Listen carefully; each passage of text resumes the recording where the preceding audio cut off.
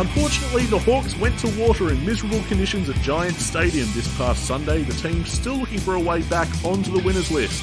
We'll recap all the action from that clash and look ahead to a massive game at Marvel Stadium against the Adelaide Crows. Also this episode, a very special guest that we're so excited to chat with. So, plenty ahead on this edition of the Hawk Talk podcast. My name is Nick Mason, and Tiz, I don't know about you, but I'm kind of craving a win these days.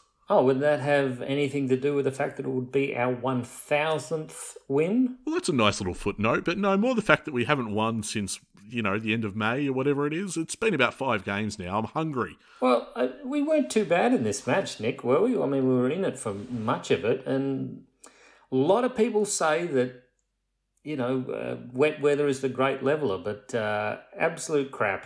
Talent is brought to the surface every time there's wet weather. I saw it with Aaron Lord at the MCG one day when he just kept kicking goals, and I saw it on the weekend as well.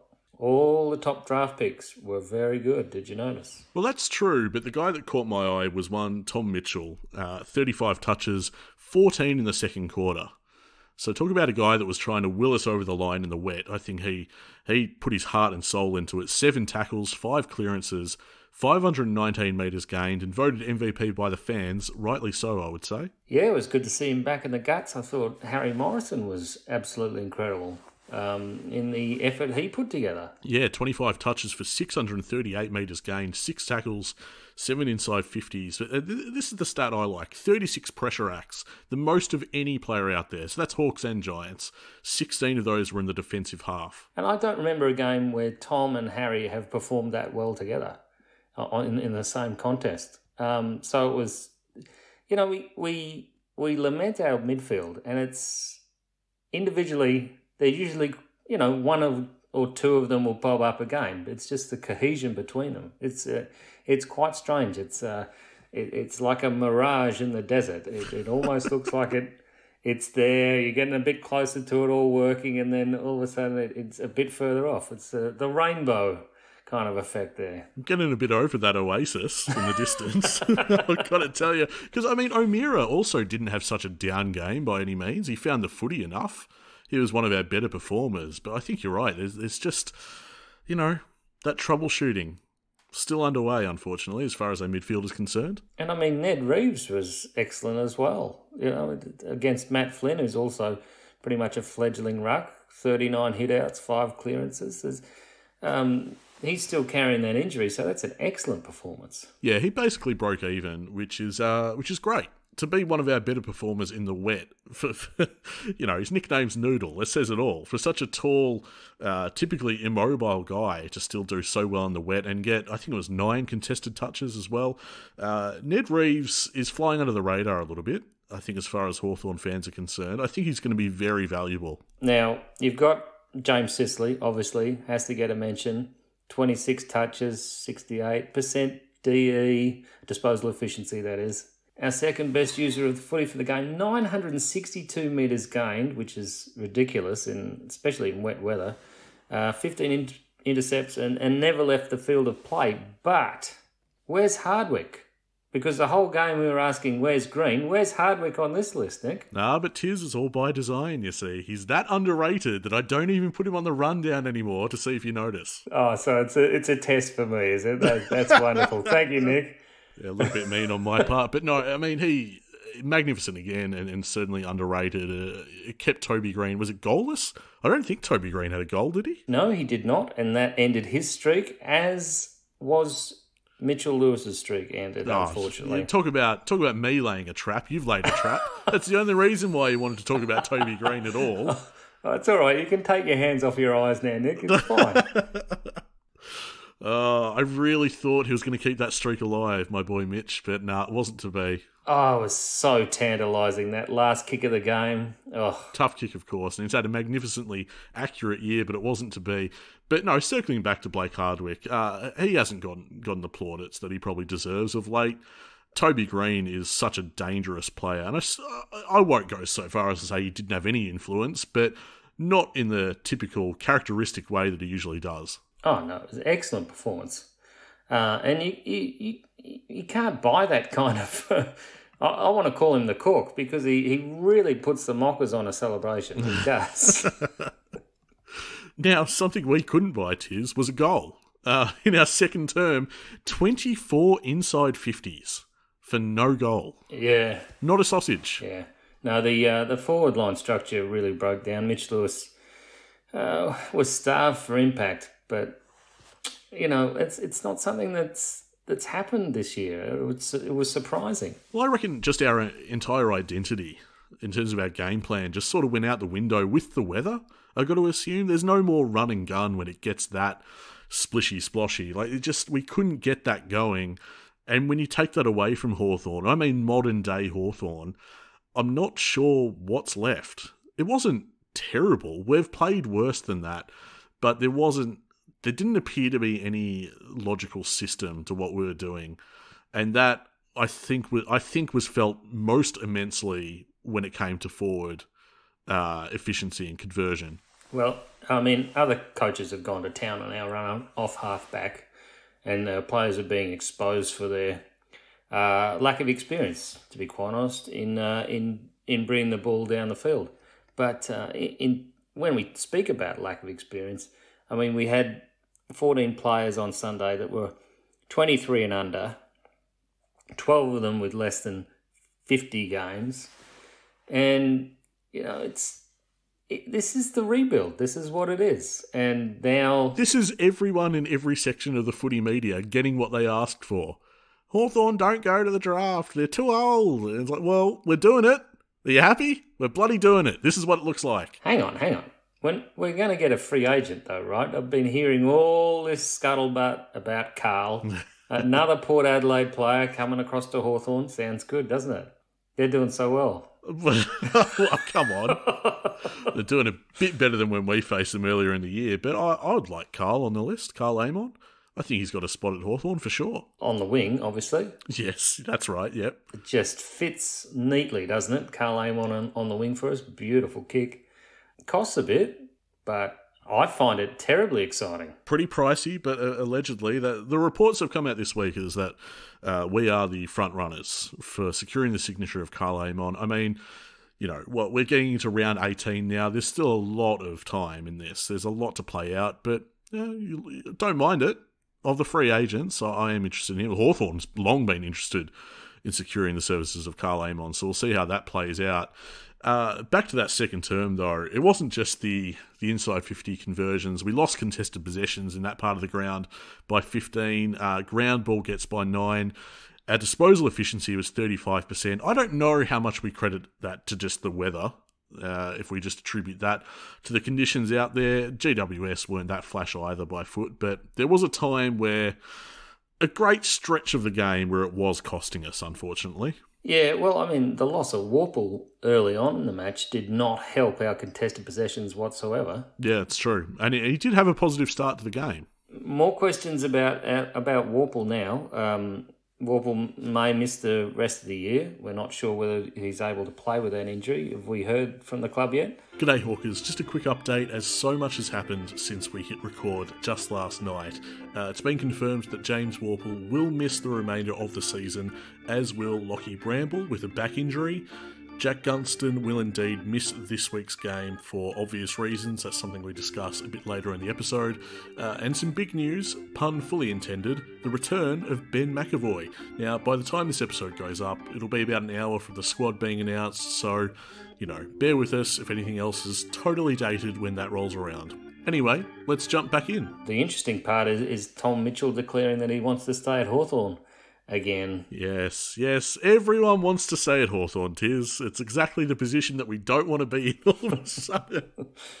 Great that you love the club, but it's just not really what we're all about right now. No, come on. Look, it's up to Sam to make it work as far as I'm concerned. I think they're both excellent players. He just can't get the mix. No, that's right. No, it is on Sam to make it work. The senior coach has got to troubleshoot this and figure it out. And just off that, can I just make it clear that if it were up to me, I'm not pushing either out the door all of a sudden. I don't know. No, you want both out the door, don't you, Nick? It doesn't work. Well, I want to know what our options are. I think we'd be foolish in this stage of where the club's at to not entertain offers and look at what we can do. But my default position is not to usher them on from Hawthorn to anywhere else. I would rather retain them. I suppose with that, I have faith that Sam can work it out. Something else that needs working out is what's going on at Box Hill at the moment. Because if you're looking for pressure on these midfielders that we're talking about that are underperforming, it's just not coming from the seconds. I mean, the second half was a bit better, but GWS had it all over for talent.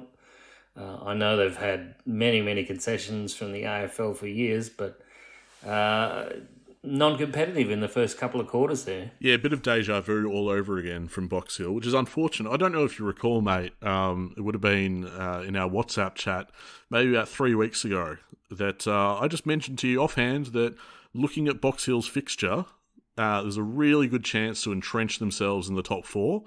They've not done that. They've made a mess of the last fortnight, unfortunately. The wet and wild conditions were going to make it tough for either side, but Giants made it look easy in that opening term. Box Hill did not come to play, and GWS got the ascendancy, just like Footscray did the week before. We had no answer to their midfield dominance, and that was the game very early on. They got out to a comfortable lead and held us at arm's length, and that was it.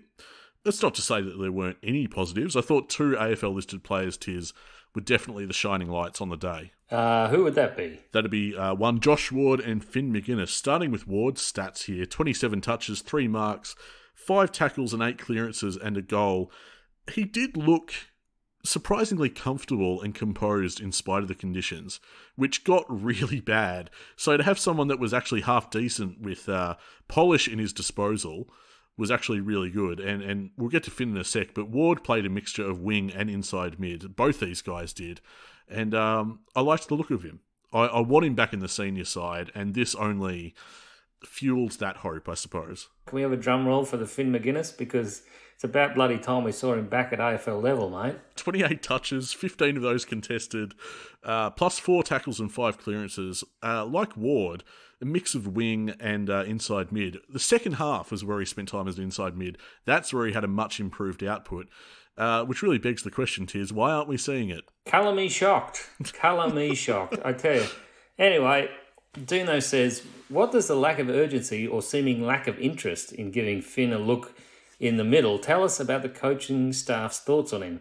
He's got the size, and from a small sample, looks good when dishing off the handball to release another mid. Well, I guess, Dino, that they know what he can do, and are they just auditioning or trying to work out how the AFL midfield works at the moment? I honestly can't see the point of leaving him back there any longer. No, you've got to give him a go, and especially with the next 3 weeks coming up. They're bottom of the table teams. Crows, Eagles, North. Are you telling me this is not the time to experiment? We know we aren't playing finals. That's not in our future. These teams aren't either.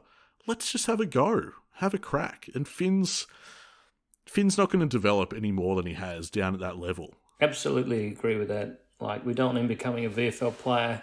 That can definitely happen to some guys. Michael asks, how long do players like Emerson Jekker sit in the twos while we're getting spanked?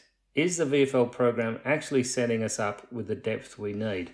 There are concerns over some of the players that we've been looking at. They haven't really kicked on this year. I think if we think back to last year and how we were looking at about this time, do you feel that there'll be a similar uptick in our performance going into the end of the year? Or have we got wiser heads on board keeping our draft picks lower? I don't know, Nick. What do you think? I don't really have any concerns over the development of some of these players. I think they're quite undermanned in certain aspects and quite young at the VFL level. And there is quite a big difference between the performance you have to have in an AFL side that's not doing very well. The lines aren't working well together, they're not performing well, they're going through a slump, and how much harder that is than learning in the VFL. People won't discuss it because they've looked pretty good for the most part, Box Hill. They've let themselves down the last fortnight, but I'd argue that it hasn't necessarily been a particularly lucky year. There's been quite a few unfortunate setbacks. I'd say, with the senior team's problem with the ruck stocks, had a flow-on effect to Box Hill. I think suddenly we were using Cozzy and Callum in the ruck. Didn't really want to do that if we didn't have to. Eventually we would get Brinker Ritchie in and try and, Box Hill would get some relief from that conundrum, and then that would have a flow-on effect for us. Great. Emerson Jecker with, a 5-6 week hamstring completely derailed him just as he looked like he was getting into some good form after a slow start. The likes of Seamus Mitchell and Connor Downey we won't see for the rest of the year, it looks like. Ned Long has had his own... hamstring. I think he had COVID, but also his hamstring. And now that he's back in the side, looks a ghost of what he was. There's all these little things that are adding up, and it looks worse than it actually is. I think we've been quite unlucky. What that spells for some of the players, though, and I am looking at the likes of Downey and Mitchell, could they fall off the list as a result? They might be a bit stiff, but it might come to that. Tell me about DGB, because it appears that he has hit a real, a rough patch. He's not doing anything that particularly excites me and wants me to recall him immediately. And part of that is to do with how Blank has impressed inside 2 games. Jesse Hogan was doing a number on us in that first half. And, part of that, as good a game as Sicily had, part of that was the matchup, Sicily and Hogan. And then Blank was moved on to him and, dare I say, blanketed him. Yeah, absolutely. But the concentration levels of Blank are fantastic. You've got to admire that. He takes the game on. He's got courage. He's got dare about his game for a big guy. I'm not needing to rush DGB back into the side. And I know that'll be controversial with some listeners. I know there's a huge chorus of Hawks fans that say, what is the point in having him at VFL level back at Box Hill? Well, the fact of the matter is that he's been kind of average. We're definitely looking like a bottom 4 side now, Nick. Yeah, we are. Yeah, and this is something that we did initially predict. In fact, I think you were very big on this, and you've been proven correct, that in the second half of this season, we were going to falter, we were going to slow, we were going to look a bit worse. I think maybe the wins that we have banked did deceive us momentarily, but the fact of the matter is that your initial call on season 2022, I think, was correct. But as for Box Hill, they're at risk of dropping out of the 8 now, and that could happen when they take on the Southport Sharks at Box Hill City Oval, Saturday, 12:35 p.m. Southport Sharks, from up on the Gold Coast, they're second on the ladder. They've won 5 on the trot. All 5 they've won pretty convincingly. This is going to take a big effort from Box Hill. So they're just going to rebadge Gold Coast, because apparently some football teams can be successful on the Gold Coast. We're just merging into the Southport Sharks. It's a much better name for a start. Southport Sharks is a great logo as well. Yeah. That being said, I hope we obliterate them. Which, no slow starts. Fortnight of slow starts for Box Hill absolutely kills my interest in watching the rest of the game, because I get pummeled from the outset. And I'm like, oh, come on, boys, switch on. Give us a contest, for God's sake. Anyway, the thing about Box Hill is I actually don't know, beyond Ward and McGuinness, who we bring in for this week. Hawthorn versus Adelaide at Marvel Stadium, Sunday, 3:20 p.m. Warple comes out. Day comes out with his suspension, just the 1 week.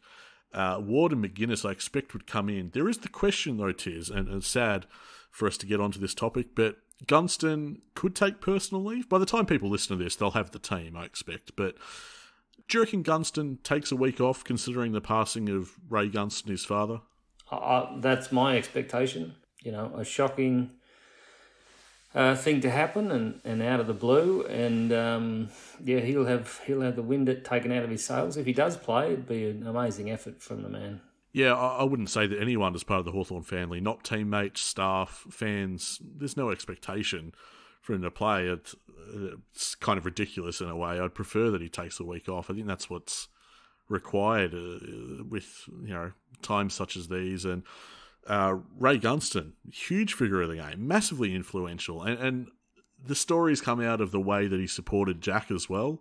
It was really quite touching and heartwarming. So our thoughts are with the Gunstons, the entire family, everyone that's been affected, and yeah. So he'll be commemorated with some black armbands for the game, and I'm sure he'll be mentioned by the club on the day. Yeah, absolutely, absolutely. Just another storyline into, what is...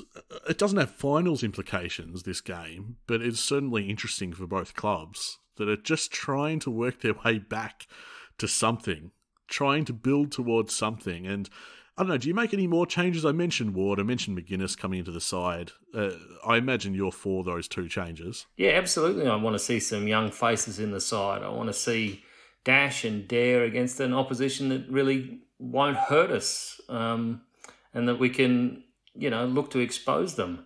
I just hope it's played in an entertaining manner. I don't want a duel at 10 paces or something where it's highly defensive. I want them really trying to run and gun. 14th playing 15th this week. We've won one of our last three against the Crows, that being the game that we attended, Tiz, in Tassie. Yeah, but, if you look before that, we've really had the wood over the Crows.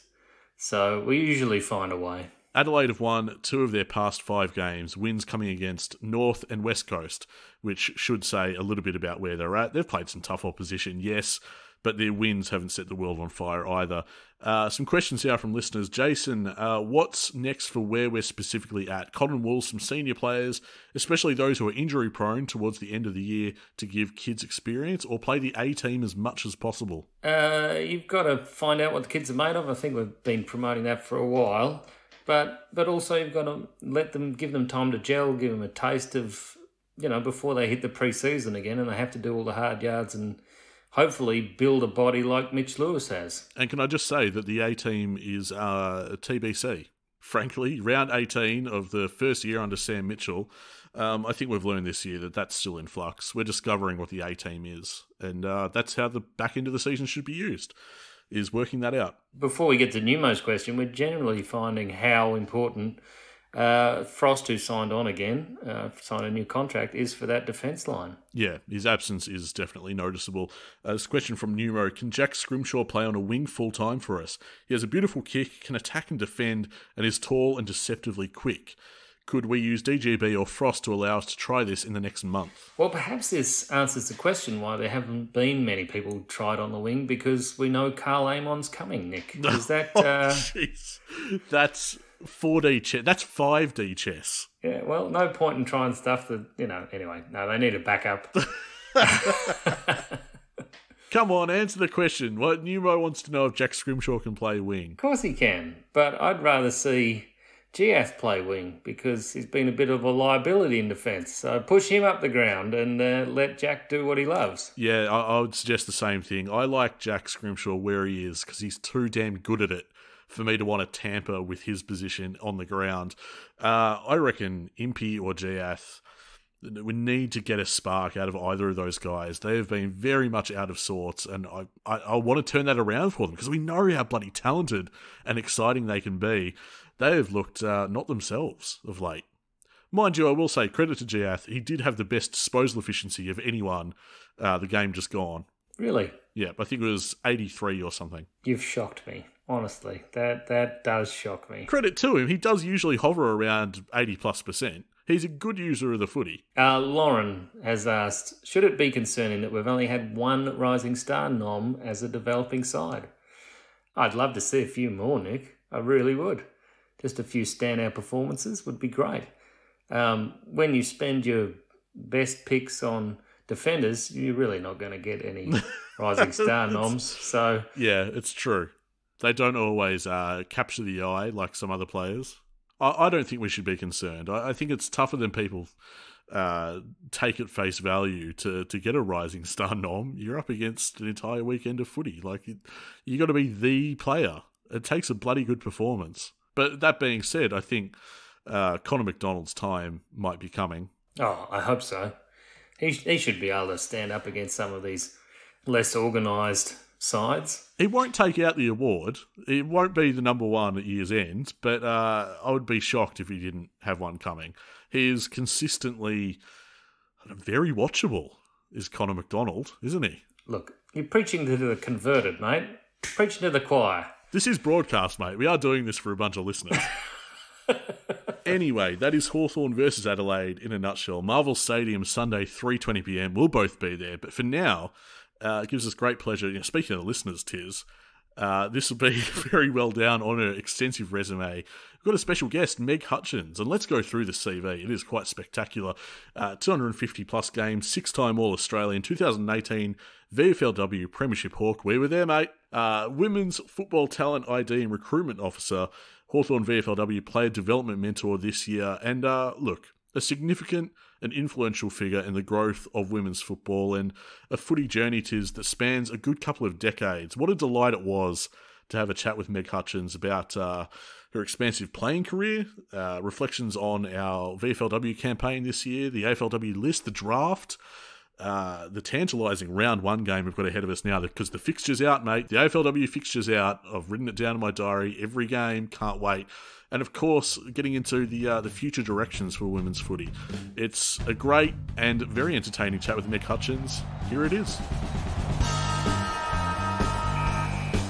G'day, Meg. Thank you so much for joining us here on the Hawk Talk podcast. It's been a bit of a goal for us for a little while now to get you on board because we've been riding the bumps with a grin with the VFLW season, and what a season it was. Amazingly exciting and entertaining, and it's great to have you on board. Oh, thanks so much. Yeah, it's obviously a long-time listener, first-time caller, I guess. So yeah, thanks for having me. It's it's really, really great. That is hugely flattering. I say it to Tiz a bit. It does occasionally sneak up on us just who listens to this podcast. I'm like, oh, okay. Oh. Well, I do have a drive sort of every couple of days a week back to Melbourne for trainings and stuff. So it's good. It's good to tune in. Lovely to have you. We want to start with your expansive playing career. Your AFLW debut in the inaugural AFLW match at Icon Park. It's only really part of the story. I'm well aware I'm jumping in the middle, but that very special game that I remember being at. Talk us through that evening and the vibe of that, because that's a very landmark event in terms of women's football, but women's sport as well. Yeah, it's every now and again I'd sort of reflect on it and realise how big a moment it actually was. At the moment in time, it was really a game of football that we were preparing for, and a reasonably large one at that. In terms of the debut game of the whole competition, and for all of us, really, it was the biggest game we've ever played in. So. But upon reflection, you do sort of have to take a moment and realise how monumental it was in the history of women's sport, and then obviously the AFL itself. It was a warm day. I do remember it quite. It was a warm day. I think it was about 30 odd degrees. So I was thinking, it'd be beautiful to be in the crowd. Nice sort of twilight game. I had family that had come down from Queensland and sort of from all around the state. They were going to a beer garden somewhere to chill out and soak it all in before they walked to the game. So, and it was actually my birthday on the day as well. So, really? There you go. Yeah, so it was a good whammy. It was an incredible day. I guess the main thing for me that I remember is that you run out for the initial pre-game warm up. And we sort of just, going about our thing, and you have a bit of a look around, and you sort of realise that, it's a reasonably good crowd here. It's kind of pretty special. It's a really beautiful night for football, and but then we went back inside, and then you come back out for the to go through the banner and everything like that, and to do your lap, and you're just like, oh my gosh, this is completely full here. And I vividly remember we ran as a sort of warm-up lap, and we ran past basically along the wing, and basically everyone was just clapping and cheering, and it was both clubs that were doing it. It kind of almost felt, I don't know whether it was, but it almost felt like a bit of a standing ovation just being there and being part of it. So, we all kind of, took it in, I guess, and let the moment sort of get the better of us, but in a good way, early on. And then, then it was the sort of the roar of the crowd and everything like that. And you sort of just get on in and crack in and play the game. But then, obviously, the aftermath, you realise how, once you get your phones given back to you, you realise, off social media, how big a thing it actually really was. Seeing everything on, Twitter and everything, and people contacting you, you realise that it was, oh my gosh, it was a lockout, and it was huge. Yeah, I mean the feeling was palpable in the actual stadium, but like the crowd inside. What about the crowd outside? They were buzzing as well. Yeah, it was. Got a really decent turnout as it happens. I had one of my friends had to climb the fence to get in. Luckily, they got in. Quite an amazing evening. And how do you reflect on that season with Collingwood? Obviously, that starting with that enormous high, but how did it unfold for you after that? Yeah, it was. I don't think anyone was really ready for what it was going to be, and I think there was. I mean, obviously Adelaide got it right. It's really hard. Like, it's hard to know and hard to prepare for what you don't really know. Yes, it's a season of football, but it's different.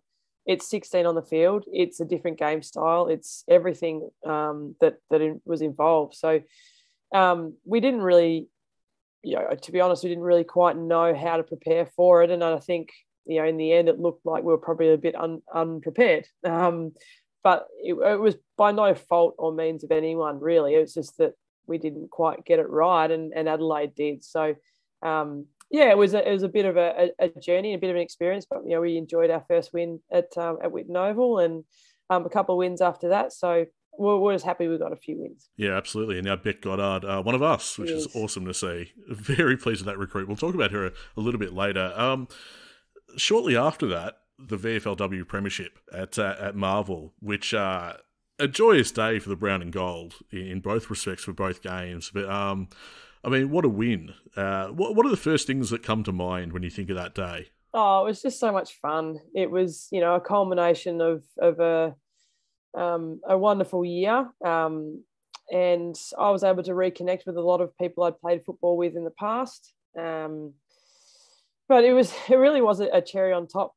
To be honest, for me, it was just such a great year to meet so many new people, be coached by such amazing people, to be welcomed into, and then become part of the Hawthorn family was just a wonderful experience holistically. But then, the cherry on top was the grand final, and it all sort of came together, and it was. I'd never played in the grand final before, so all right. It was a pretty special day, and to get to share it with Steph and a few people that I'd played over 15 years of football with was really, really great. I feel like Tiz, you might be able to confirm this, but we had Chantella for best on ground. We did from the stand, yeah, absolutely. Yeah, she's great. She's the ultimate professional. We call her know her fondly as Baz, and she's the ultimate professional, and rose to the occasion on that day. So no, we're really, really, really great mates, and I'm really thankful that Hawthorn has brought some really amazing people into my life. And I just want to mention, you can actually watch the entire replay of that up on YouTube at the moment, and there's a nice little highlights package as well that someone's cut together for the club. Well worth revisiting, and fantastic win. I think one of my highlights is probably Perkins' goal. I think to shrug off, I think it was 2 or 3 players and get a snap away. She'll tell you it was 5, probably. It's really that season which sort of cemented an ethos at Hawthorn, and they started to build a brand, and we were denied a few times by AFL House. But we're finally getting into the competition, and I've been very impressed with how they've gone about creating a sort of, it is a brand, a sort of identity for the women's team. How have they tried to do that? Because they've been conscious of really embracing them into the Hawthorn style of football and going about a footballing career, haven't they? Yeah, it's been really, really great to see the list build in action. I haven't been part of it myself, but to see it unfold from, I guess, internally from being in the VFL program, they've really gone for, I think, first, like, knowing Beck the way that I know her, she will always go for a really great person and a really great human.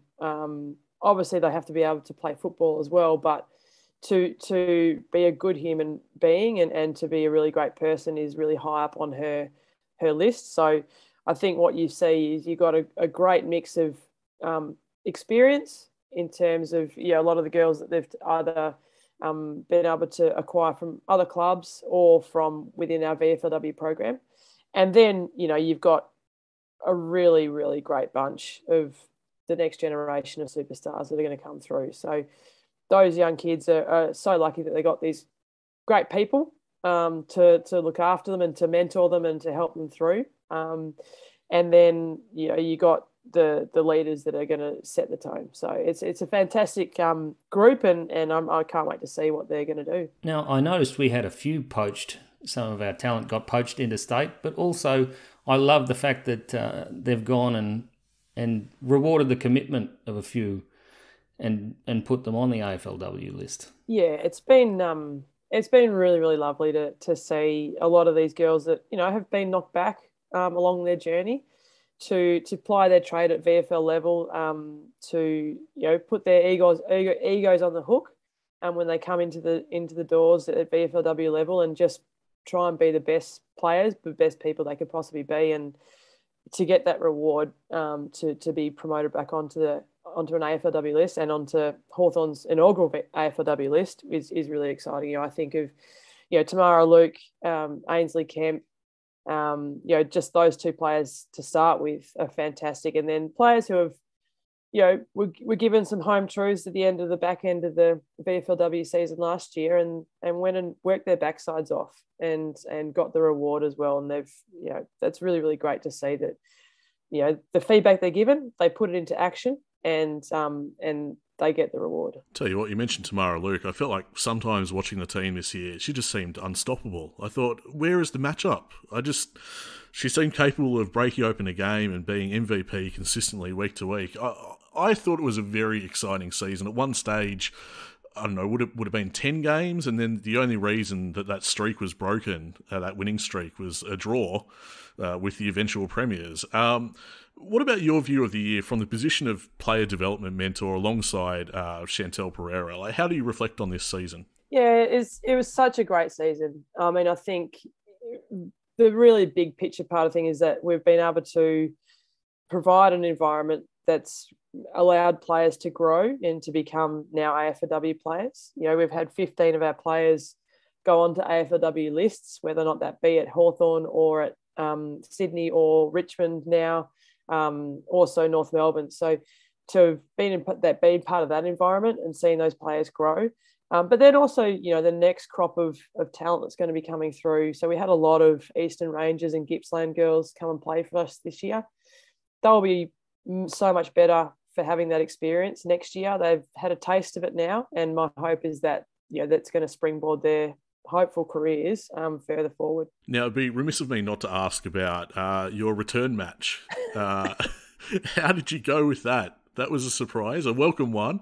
I remember, at least for me, from that match, you had the last kick of the game, and boy, did they just want to play the song.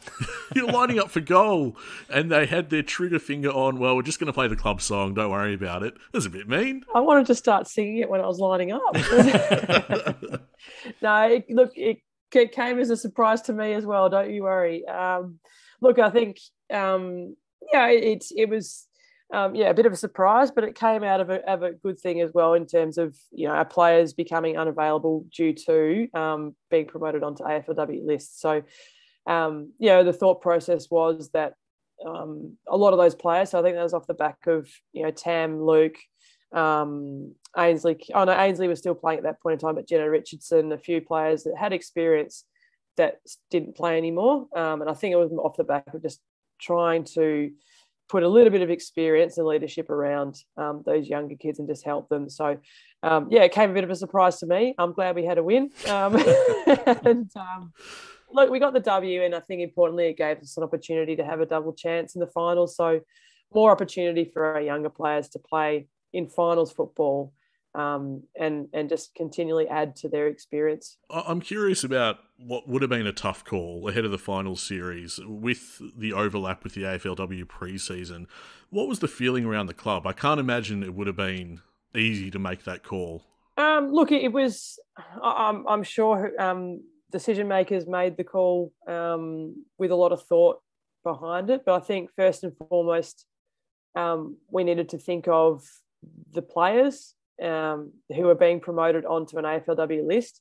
And I think, first and foremost, their fitness and health and well-being is really, really important. So yes, getting onto a list, but then knowing that their pre-season was going to start in 4 weeks' time. So you had to weigh up, what is best for these players to give them the best opportunity to be the best at the highest level. And I think to be able to give them a break mentally and physically to prepare them for AFLW was really, really important.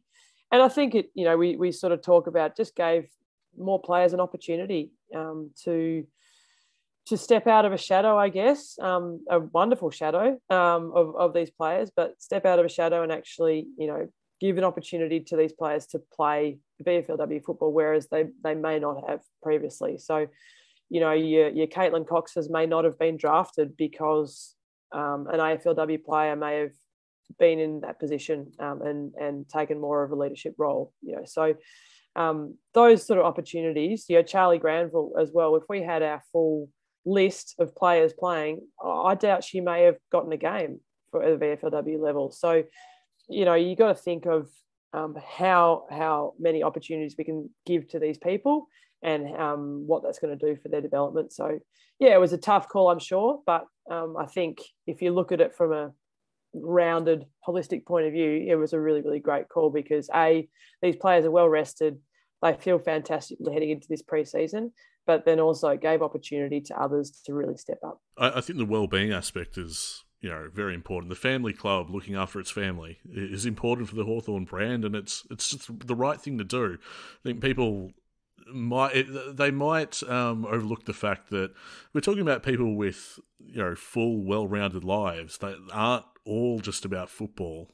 I know that the men's comp, they might have the luxury of having that be their entire lives, but we're not there yet with the women's comps yet. And yeah, it pays to recognise that too, about where things are at. Yeah, definitely. Look, we're not there yet. We want to get there from a full-time point of view, but at the moment, these players are juggling full-time work, study, families, and football commitments. So I think, when the AFL season got brought forward, given the early start, we had to say that our job probably is to support them and to support the players as best we can. And by giving them a bit of time off, just allowed them to check in, I guess, with their life outside of football before it all ramped up again. Let's move on to the AFLW. I imagine you, like us, watched the draft very keenly. You know these people intimately well. You know, obviously, the industry a bit better than us, being on the outside looking in. How do you reckon we went? Because I think we did pretty well, but I wonder if there are any steals or surprises on the night, anything that delighted you. How do you reckon we went? Well, I was finishing up at work, so I had an iPad going at full bore, trying to listen to it while I was trying to do things. But it was a great night. I mean, I think Mitch and Mitch Cashin, who's our recruitment manager, Beck, was heavily involved in the recruitment as well. They did a fantastic job. I mean, to have pre-draft, really, to have all these picks available to them and to be basically done and dusted by pick 25 is pretty incredible. The talent coming through is fantastic. So I guess, no matter who you pick within there, you're going to have a really, really great player, and you back in that your culture and your system is going to get the most out of them. But I think, we did incredibly well. Even just having a small little interaction with some of these kids already, they're going to be fantastic footballers. Their skills are incredible. I think one of the steals for us was Charlotte Basker, and she was averaging over 28 odd disposals a game across the whole NAB competition. She's lightning fast, and she's really, really athletic. So I think that was one of the steals. I think, but they're all going to be fantastic in their roles that they're going to play, and I can't wait to see them do their thing. Now, Tiz and I were discussing which number we would get on our AFLW Guernseys. We're undecided. Do you have any recommendations? Well, I have a few favourites. But they're more so ones that I've played with at VFLW level.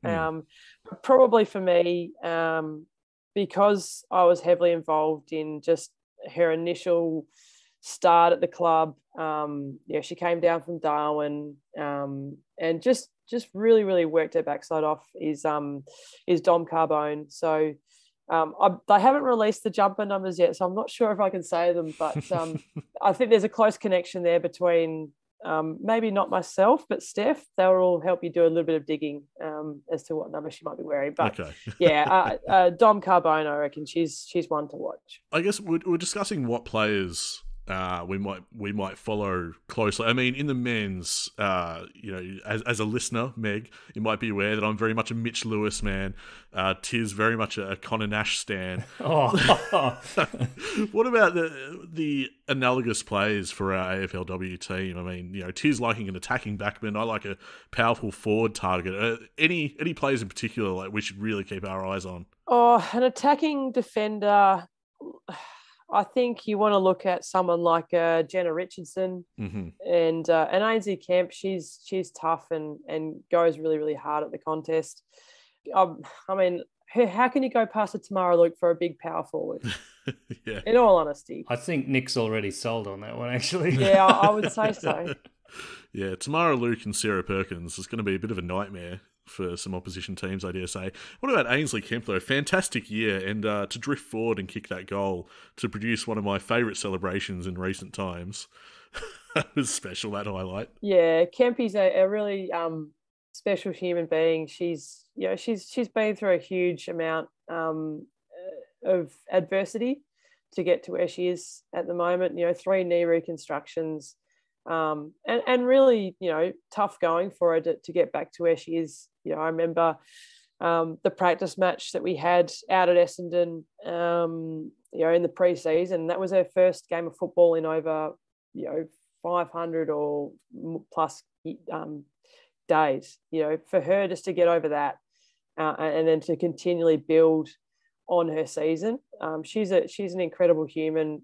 She's packed full of resilience and toughness, and I don't think she fully realizes what she's completely capable of, but everyone else believes in her a huge amount, and I can't wait to see her back where she belongs at AFLW level. Yeah, Hawthorn have an inkling. They really like the look of her, so we're in very capable hands, it must be said, with Beck Goddard. I want to know what it's like knowing her, working with her. She seems so intelligent and such a magnificent football brain, and I think apart from the playing list, I'm excited that we've got such a strong coaching staff. Yeah, Beck, she's incredibly intelligent. She's incredibly funny. She's got very good one-liners. I have to pre-think about what I'm going to say to her before I say it to her. I can't sort of just do it off the cuff because I need to kind of feel like I'm leveling up to an intelligence level with her. She's fantastic, and she's assembled a really great group of coaches to support her as well. She's an incredible leader of people, particularly women as well. She's really strong in what she believes in and clearly what she talks about as well. She doesn't leave a word unsaid, and she's really passionate about Hawthorn and women at Hawthorn as well. So yeah, we're in wonderful hands with Beck, and she's very, very funny. I think something that exemplifies a passion as well is the moment the fixture was announced. Just the other 2 days ago, there was an article that came out. Move it to Marvel. That's already. It. She's on the front foot, and we're all about that. Moving the round 1 game against Essendon to Marvel, right behind it. Meg, that's got to be a tantalising round 1 clash. That's exactly what us fans hoped for, and here we are. Yeah, absolutely. I mean, those people have only just seen VFLW Hawthorn v Essendon would understand that there's already a rivalry there. It stems back from our very, very first game that we ever played as women for Hawthorn. We played out at Windy Hill and we played against Essendon. So, it's a really, really great opportunity to create this new era of the rivalry. So exciting. And why not? Why not give the opportunity for over 60 or 70,000 Hawthorn fans and over, I don't know, I don't even know, I don't really care how many fans Essendon have. Give both the fans and supporter bases the opportunity to come and see this new the new era of the rivalry. It's super, super exciting, and it's both clubs debut at that level. So why not move it to Marvel and fill it? Well, something we can learn from with that very first AFLW game is there's a cautionary tale in underestimating the fandom behind AFLW, and it's two new teams that really don't like each other. The fans buy into it 100%, the rivalry. I reckon move it to Marvel and give people the chance. Absolutely. They will surprise you. I reckon it's going to get a great crowd. This game, could be and should be a sellout. It's as I said, it's a rivalry across both AFLW and AFLM now. The thing that was learnt and has been learnt constantly throughout the 7 years of AFLW is that don't underestimate the power of the people. Don't underestimate the power of women's football and what it can create and the movement that it can create as well. So I have no doubt the Hawthorn fans will turn up, and I'm sure Essendon will have no doubt that the Essendon fans will turn up. So, yeah, move it to Marvel, give ourselves the best possible opportunity to completely fill it and create an incredible experience for these players, for Hawthorn and Essendon, and that's what they deserve as well. They don't deserve, they deserve to play on the best ground available. And last time I checked, Marvel's available that night. So, and it's a great way for the AFL to build momentum for the season and everything like that. They own the stadium now, so it shouldn't be too hard to get it on available. The night. I have a strange question, I guess, but I noticed we picked up Lucy Wales from the Casey Demons. Probably to play her as a ruckman. Now, her twin is at Essendon, so that could be a nice little exchange. It could be. It could be a very, very nice little exchange. Why not? It just adds another layer to the story, doesn't it? But what should our expectations be for a fledgling side, do you think? I think that the team wants to play an exciting brand of football that people want to come and see. They want it to be a showcase of women's football.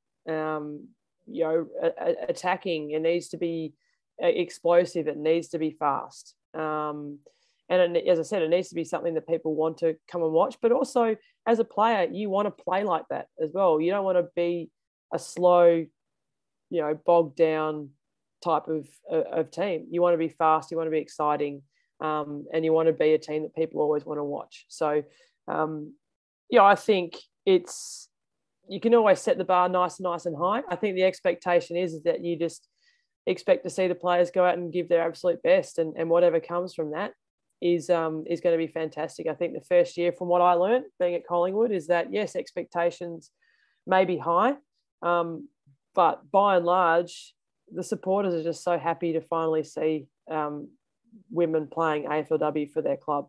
And I think that's one of the most important things. Yeah, I'm overjoyed to finally connect with this competition a bit more than I was. And it wasn't, it was more the fact that my colours weren't out there. That was the thing. Like I said, I was there that first game, and I've attended many games since, but it's not the same without Hawthorn. Like, your heart's just not in it the same. You've just been barracking against North, I should say. That's right. For a long time. Yeah, no, happy to do that. I went earlier this year, I think it was Arden Street, North versus Giants. Only too happy to barrack for GWS that day. So you basically would be supporting any team that had any connection to Hawthorn. So Phoebe was playing for Geelong, Beso was playing for GWS, so any connection there. Absolutely. Meg, just to wrap things up, I want to get your take on some of the future directions in women's footy. This is season 7 of the AFLW that we're heading into. How do you rate the health of the game, do you reckon? I think it's in great shape. I think to see the competition finally expand to become 18 clubs is exactly what we want. I think it will be a gradual incline now from here, is that the competition is going to get better and better and better, because there is no further expansion, which means there's the likelihood that players will stay at clubs for longer now and become more embedded in the club, almost a franchise player, I guess, to an extent. So I think where we are right now is exactly where we need to be, and I think the really exciting thing is that all the pathways are completely complete. the talent coming through is incredible. These young girls have played football basically as soon as they could have picked up a football now. There's no break in their development. There's no break in their football journey. And they can, as soon as they have a realisation that they want to have a goal of playing AFL, they can set their mind on it and go for it. So that's just, to me, the most exciting part, is that we now have 18 clubs worth of spots for opportunity for players to play now. And I think we're just going to keep building. And as I said earlier, that the aim is, we do want to get to full time for our players because that's what they deserve. But I think it's a step-by-step thing. I think the next thing would be to add more games in, and then hopefully we can play every team once. And then it becomes bigger and bigger. I was going to ask about your goals and things you'd like to see moving forward. Was there anything in addition to that? I know full-time is a big shared goal for a lot of people in the industry, but is there anything that you personally would want to see? Well, personally, I want to see every club play each other once. That therefore creates an element of fairness across the whole competition. Look, to be honest, I'm quite kind of happy we're not playing Melbourne in our first year. That's okay with me. If all our cards fall right, we might play them in the finals. Who knows? Yeah. But I think that's initially what my aim is to start with, is that every club plays each other once. That becomes a fair competition, and then it builds from there. The timing of the season, I don't know where it sits. I don't know what is the right time, but as long as it aligns with the second tier competition, that'd be really handy as well. Yeah, there needs to be some better admin, but I think they're just playing it by ear and changing things around at the moment, aren't they? Just trying to fit what works. And yeah, I think summer, they've played around with summer. Whether or not it goes back to there, I'm not sure. But I know now that they've got the 18 clubs, they can build from here, and then they can either shift it forward or back. But I think what we'll find is that it's going to have some element of games across August, September, October, November-ish, and have a bit of a crossover there. Now, Meg, I've got a bit of a wildcard question for you. Not dissimilar to, how at the end of a news bulletin, they might have like a squirrel on skis or like a Labrador doing something cute. Well, I just want to end in a real feel-good way, because I think this is fantastic. Your retirement game for Hawthorn VFLW, not only getting the win, but a fairy tale finish with a goal, getting the on-field celebration with your wife, Steph. Talk us through that moment. That is sports magic right there. It was, to be honest, the most perfect way to finish everything. I was so content with everything that I've achieved in my football career. All I really wanted was to have fun and enjoy myself and have a really great last game. Everything that we did on the day was just incredible. The club and the players and Beck they just made me feel so special, and it was the most special day. And, Port Melbourne were playing finals or looking to play finals that year. So, our season was done. That was going to be our last game of the year. So we gave it everything, and to be able to knock off a club that was above us was just so special. But to be able to play with some of these young kids, to be able to play with Tam, Luke again, with Chantella again, and have past players come and visit and watch and be part of it. It was just a really, really special, really, really special day. And I'm just really glad that the ball hit my foot really well and it went through. A fitting end to this interview. To discard my professionalism for 1 second, you've been a bloody delight, Meg. It's been great having you on. Thank you so much. It was really, really fun to be part of. I really appreciate it, guys. Did you want to plug anything that we can tack on? Is there anything you want to promote? I just like all Hawthorn supporters to really just get behind our AFLW team. Buy a membership, be part of it, be part of the journey. From my experience again at another AFLW program, the journey itself is just the most rewarding thing to be part of. So get on board, buy a membership, support these girls. They're amazing people, amazing human beings, and they're just so appreciative of everything that they get. So, and get to training on Saturday will be fantastic. Another open session. Yes, open training indeed. Saturday, August 27. That's round 1. Essendon versus Hawthorn at ETU Stadium. For now, certainly, we'll do something about that. 7:10 p.m. And yeah, buy a membership starting at $50. You get every game. I'm going to be on board. Tiz will be on board, and we'll see you there, Meg. Thank you. Fantastic. Go Hawks. So exciting, Tiz, to chat to a special guest that knows footy back to front, but especially is involved in women's football. And that is really what's on the agenda at the moment. As I said, the fixture has just come out. We're very much looking ahead to our inaugural season, the AFLW. And our hearts can be in it. We have a Hawthorn side, and we're riding the wave. Finally, we've stared down the AFL house. We've got our footballing side. We're going ahead full steam, and we're going to declare where the game is going to be held as well. So they're becoming increasingly irrelevant. Oh, I can tell that got under your skin. Those comments from Kane Corns. He wants Tom Mitchell at his club. Well, they're going to have to stump up the money, Chief. Give us some picks. So he wants Port Adelaide to prize Tom Mitchell out of irrelevancy. That's interesting. Yeah. I don't really understand it myself, but I was a little frustrated by Meg, who wouldn't give up the jumper numbers. That was all in good time, mate. It's part of the journey, isn't it? It's all a part of the excitement as we build towards the AFLW season. We want to thank Meg once again for joining us as we look to wrap up this edition of the Hawk Talk podcast. Maybe you're listening to this via Spotify. Perhaps you've elected to stream it. Via Audible, or you could be using Apple, in which case, if you could take a second to leave our show a rating or a review via Apple Podcasts, that'd be wonderful. We'd really appreciate that. If you haven't done so already as well, join us on Twitter and Facebook. We've celebrated a couple of massive milestones in the past week. Literally thousands, Tiz. This is something I thought of this week. It was really quite surreal when it hit me.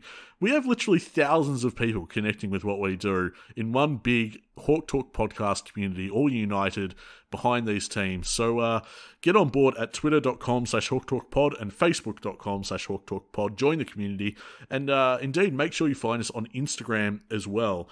Now, this one's important. Keeping the lights on at Hawk Talk Pod HQ and creating content is made possible by our wonderful Patreon subscribers. You too can support us and score some sweet bonus content in the process by hopping onto patreon.com/HawkTalkPod. You can sign up for as little as, say, the price of a cup of coffee and make a very real contribution to making the show what it is. All the details are online. Simply jump onto patreon.com/HawkTalkPod. So am I going to see you on Saturday with the special sauce and the special chicken salt that they have at Marvel? Well, I hope you bring a tent because the game's on Sunday. What day did I say? Saturday, and I'm leaving it in. I'll be there from Saturday. And then when Sunday rolls around, you'll toddle on in, and I don't know, could be a good game to watch. I hope it is. I hope the players, I hope the coaching staff do one-on-ones and just see exactly what they've got in front of them, because Adelaide has just as many hard decisions as we have by the end of the year. Well, it should be an entertaining game, I think. You're looking at both sides that